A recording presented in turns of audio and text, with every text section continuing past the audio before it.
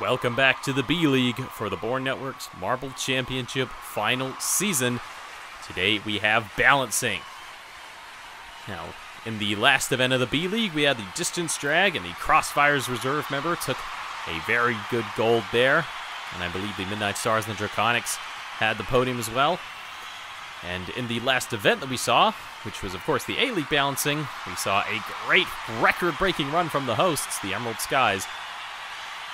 But let's see if any of these B-Leaguers can match that record performance. And we start off with the Twilights, who, apart from a decent... well, I was about to say, apart from a decent dirt dash, things haven't gone well for them, and it is not going to go well here. 3 of those marbles falling off instantly. And I dare say that is going to be a contender for the worst run we will see today. So the worst performance in the A-League was a 209, and the Twilights have already bested that. Or should I say worsted that? No, that doesn't sound right. But that is the worst performance we have seen so far across both leagues. And the Foresters here do not want to repeat that. They will want to try and balance to the end. Let's see how they go. Solid bouncing out the gate. One falls off early, but 2 of them are going to make it close to the end. They will get a finisher. 130 points for that marble. I believe it was Aspen. And consistent from the other marbles, too. That is a lot more like what we saw in the A-League. It's not going to break any records, but over 300, I presume. Look at that. First one to fall off, that's got to be around 40. 346, a great run from the Foresters. That would be top 5 maybe in the A-League. Of course, the A-League performers at the top of their game, but you would want the B-League performance to also be at the top of their game, because just because it's a B-League doesn't mean these marbles are not trying to do their best. Ooh, the Crossfires, oh, that fell apart for them. All the marbles can be seen on screen at once, so consistent run for sure, but not a consistently good run. I don't think they will have a single marble get over 80 even. Let's have a look here. What is the score going to say? Look, that marble. That furthest marble was 73, but it is not last. The Twilights were even worse. As I predicted, that Twilights run was very tragic. So pretty much any half-decent run is not going to get dead last here. As the Midnight Stars, who have had a solid B-League so far, and this is going to go pretty well as well. The Midnight Stars will hit the bullseye in the B-League. If you remember, back in Season 5, the Midnight Stars were the only team to hit the bullseye then, and they've hit the bullseye again. I wonder if it was even the same athlete, but actually, we're not able to know that for sure right now. But it's not enough to beat the Foresters. The other marbles didn't do enough, even with that bullseye. Second overall still. Foresters hold the lead, 346. That is what the Gardeners are looking to beat here. Gardeners haven't had the best of B-League so far either, and oh my goodness. Well, when I said the Twilights run was a contender for the worst performance we will see today, I did not expect that we would see something like that. I don't think any of those marbles got over 40. Yeah, one of the marbles tries to sneak its way to the end on the measuring tape. That is not going to happen, sir. Oh my. 113! That is a horrible run from the Gardeners, and if we see anyone do worse than that, then I think some of these marbles need to take a good look at themselves in the mirror. But let's not dwell on that pitiful performance. Here we go. This is a little better from the Alpha Hunters. Still not the Foresters level or even the Midnight Stars, but definitely better than the Gardeners.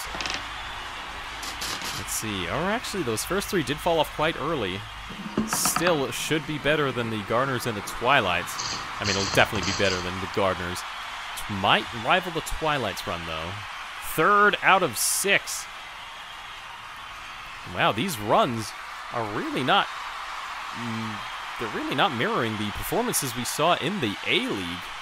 Maybe apart from the Foresters and the Midnight Stars runs, all the others have really fallen off. Well, Excuse the pun there. But we move on to the second half here. The Penguin Patriots, they have certainly seen a good few examples of what not to do on the balance beam here. And here we go. This is a good start. Oh, this is very good. 2 of their marbles. Ooh. One of them bouncing off their teammate, almost staying on the board, but it didn't get them didn't get them any farther. But that is a little more like it. That should take a provisional podium so far. And let's have a look here. Actually, look at that. All 4 of their members on maybe over 50. Look at that. Their worst marble was 61. That is a fantastically consistent run, but still not quite enough to top the Foresters. Not having a finisher pretty much took that away from them.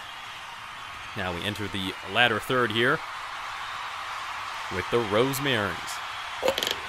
Haven't really been too noticeable of this B-League. And that run is not going to be horrible, but it's not going to challenge for a win. And I don't think it'll challenge for a podium either. But it should be mid-pack at least. Maybe in the mid-200s, I would assume, just from watching that. See, having a second marble get far. 254. Almost one of them getting to 100. A 99 for that best run. Now, Team Mariana. Team Mariana started the B-League with the gold in the dirt dash, but then the distance drag went almost the complete opposite for them. Oh my gosh, that didn't go too well either, but they are going to get a finish. What a roller coaster run that was. It started off pretty horribly. The cooperation between all the marbles just was non-existent, but somehow 2 of them managed to... Look at this. The back marble comes straight to the front, barges everyone aside,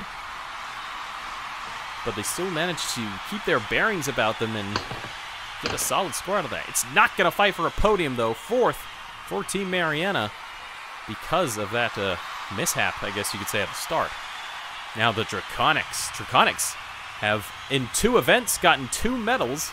A silver in the dirt dash and a bronze. Oh my gosh. That did not start well. One of them is going to salvage a little bit of points by getting a good portion of the way down. But I was about to say, can they keep their great run going with a silver in the dirt dash, a bronze in the distance drag? But I dare say it will not be another medal here. One of them technically does get to the end on the measuring tape, but it will not be counted for those points. Let's have a look here. 8th out of 10. Ooh, another 99, just like Team Mariana. Oh, sorry, not Team Mariana. The one before that, the Rosemaries. So not what the Draconics wanted as we head into the last 2 runs. True Blue Crew have finished in 8th place in both of the first 2 events.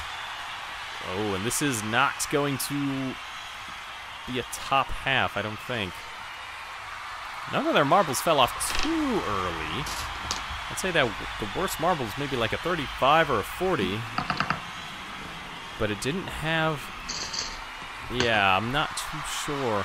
It's not going to be last, so 7th out of 11. In fact, I think that just beats the run we just saw from the Draconics. Just goes to show how consistency will do you. Now for the Swamp Crashers. Swamp Crashers here, if they do better than the True Blue Crew, then True Blue Crew will have 3 8s in a row, which is probably not what they want, but oh, this is actually a solid run.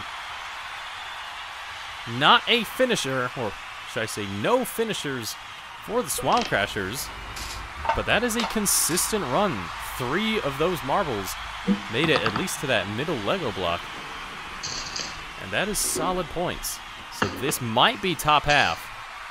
It is top half. A 5th place with a 273, but that means that the Foresters will claim gold in the B-League balancing. The Penguin Patriots take the silver, and the Midnight Stars with a back-to-back podium. They got a silver in the last one and a bronze. So Midnight Stars doing really well here. And the Foresters will jump 5 spots into a tied lead with the Midnight Stars heading into the next B-League event.